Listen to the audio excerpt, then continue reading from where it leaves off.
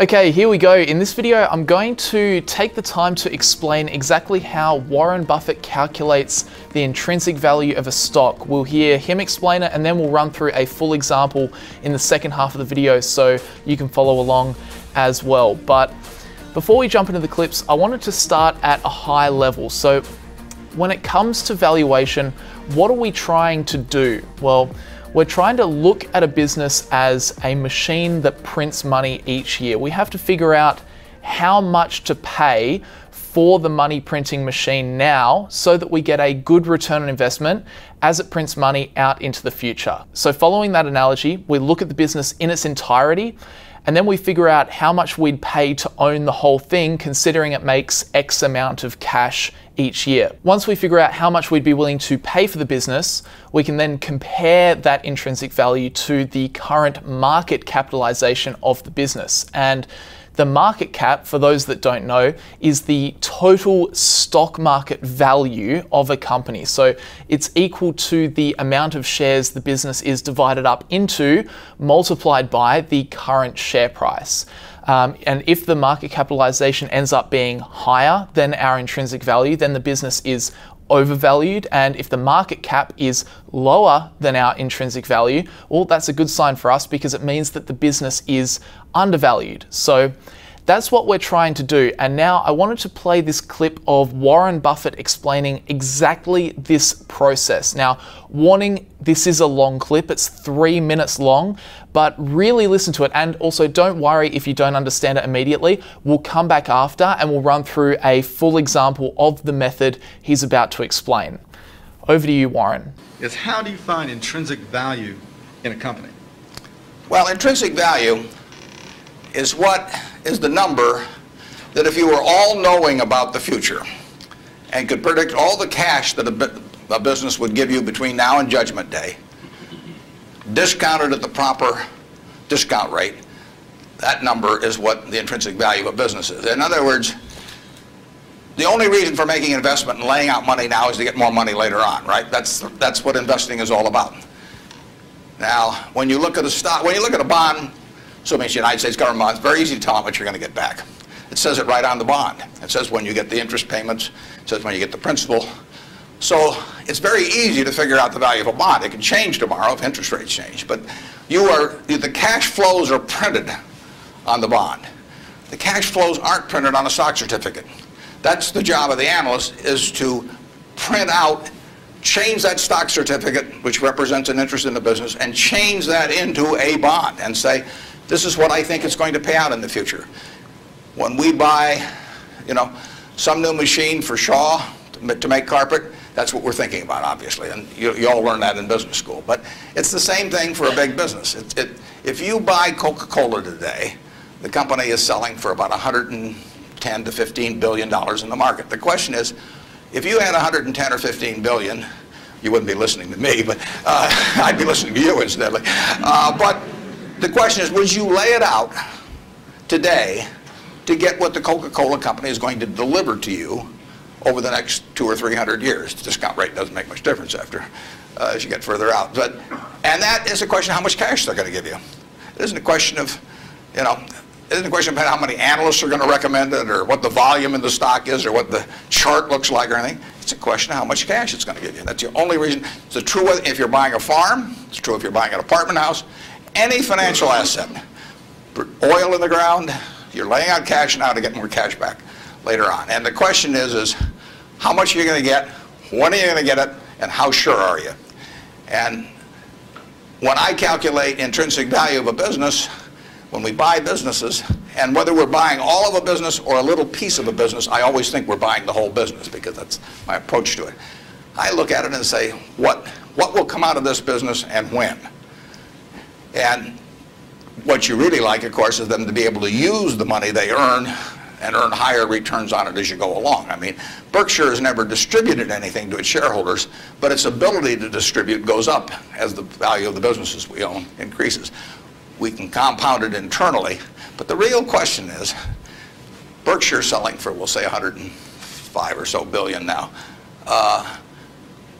What can we distribute from that 100? If you're going to buy the whole company for 105 billion now, can we distribute enough cash to you soon enough to make it sensible at present interest rates to lay out that cash now? And that's what it gets down to. And if you can't answer that question, you can't buy the stock. So if your company was selling for a market cap of 105 billion, can that business deliver enough cash to you soon enough to make it a sensible investment? That's what it boils down to. And the process we're going to go through to figure that out is called the discounted cash flow analysis. The long way of saying it, as Warren Buffett does, is the discounted present value of all future cash flows. Now that will make more sense in a minute, trust me. So with that said, let's begin. Here's what we're going to do. We're going to figure out what to buy the business for right now. Then we're going to hold the business for 10 years, and then we're going to sell it.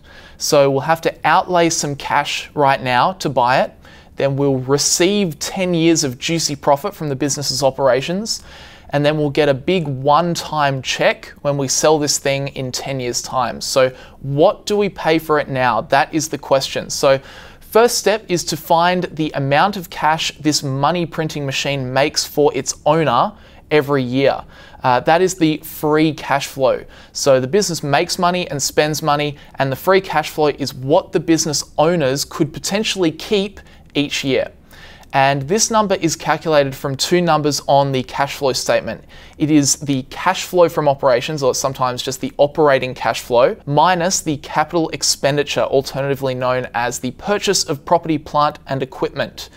Now, if you wanted to get more precise, we would prefer to eliminate the part of the capital expenditure that's related to growth and expansion. So it would really be the cash flow from operations minus the capital expenditure needed just for maintenance. But unfortunately, this is very rarely reported by companies, and you kind of just have to figure it out yourself. So we'll just use free cash flow for this example. And don't worry, because using free cash flow is more conservative anyway. More conservative, but obviously slightly less accurate. So step one complete, we have the business's free cash flow. Then the next step is to figure out how well they're going to be able to grow their cash flow each year for the next 10 years. Now, this growth rate is down to you and your research, and it will be different for every single company. And quick word of warning here, the growth rate you use will have a big impact on the result of your intrinsic value calculations. So please don't go off into la la land while you predict how much this business will grow in the next 10 years. Don't convince yourself they're going to grow at 200% annually for 10 years straight. I mean, even 25% growth per year is a very high growth rate to use. So overall, a few ways to stay grounded. Number one, look at the prior 10 years of free cash flow growth and equity growth. You know, how quickly have they grown on average in the past? Then two, what is the typical growth rate of the industry? You know, what are other companies managing to achieve in the same industry? And then three, actually understand the future growth drivers for your business and how they will likely impact the cash flows. For example, Tesla right now has 2 new factories that will be coming online across the next 5 years, in fact, across the next year, and they'll be ramping up. So how will those factories impact the amount of vehicle deliveries, and what will that mean for Tesla's free cash flow, considering their current margins? So overall, there's a bit to think about, but these 3 pointers should help you come to a solid idea of an annual growth rate for your business. Let's just run for this example with 10% per year as a growth rate. So let's now grow the free cash flow out by 10% per year for the next 10 years. It's pretty easy, just multiply the previous year's free cash flow by 1.1. And then after that, now we're going to sell this thing. Now, of course, you don't actually have to sell it in real life, but for the calculation, we imagine we're going to sell the business in 10 years. This is called our terminal value. So what can we sell it for? Well, let's look at what multiple of free cash flow the business has been selling for over the past 5 years. If we take the average, and let's say we could probably sell the business for that free cash flow multiple in, say, 10 years' time. Now, honestly, 25.5 is probably quite a high multiple for this business that I'm modeling the numbers off. So, of course, you have to use your own judgment a little bit as well, but let's just run with 25.5 for the sake of this example. So now what we need to do is multiply the 10th year of free cash flow by our free cash flow multiple to get our terminal value. And there you have it. We have all of our future cash flows. But remember, this process is finding the sum of all the discounted future cash flows. So what's that all about? Well, remember Buffett said, can the business deliver the cash to you soon enough to justify buying the business at its current price. This time factor is very important. Remember, $1 today is worth more than $1 in 5 years because we don't have to wait 5 years to get it. If we get that dollar now, we could maybe invest it and turn it into, who knows, $2 or $3 by that 5-year mark. So you have to think about the opportunity costs. So what do? Well, say we want to achieve 15% annual returns in our stock portfolio. All we have to do is discount the future cash flows by 15% per year. And watch this, as you go further out in time, even though the company is growing its cash flows at 10%, the present value of that future cash flow is actually getting lower and lower year by year because of that opportunity cost.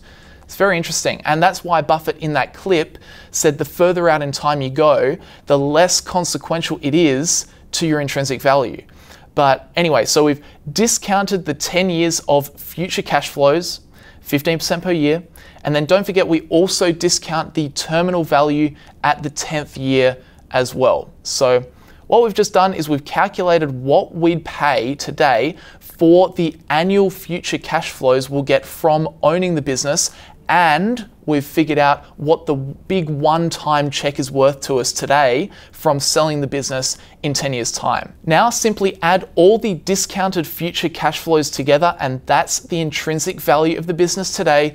If it grows its cash flows at 10% per year, you can sell the business in 10 years at 25.5 times free cash flow, and you want to achieve 15% returns per year, $595.97 billion in this instance. There you go, we did it. That is the sum of the discounted future cash flows. That is the discounted cash flow model.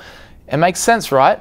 Then if the market cap is below the intrinsic value, then it suggests we could buy the business at its current stock market value, and we'd likely make 15% returns per year. However, there is one more step.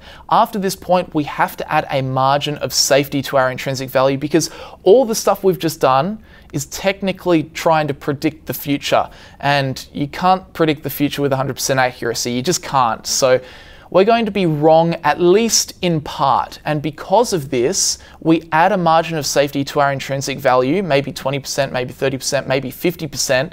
That bit's up to you. But if you can snag the business not at intrinsic value, but substantially below intrinsic value, then that really de-risks your investment. It protects you if the future doesn't quite turn out as we predicted.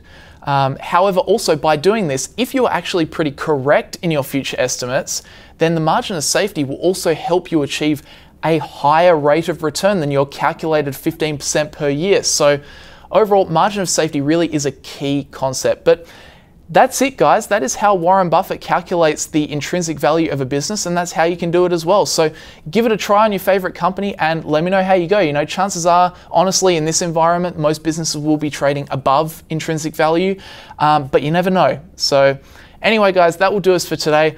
Leave a like if you enjoyed. Introduction to Stock Analysis is linked in the description if you want a more comprehensive step-by-step walkthrough of this entire approach.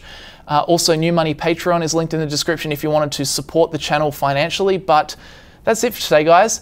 Thank you very much for watching. Hope you enjoyed it, and I'll see you guys in the next video.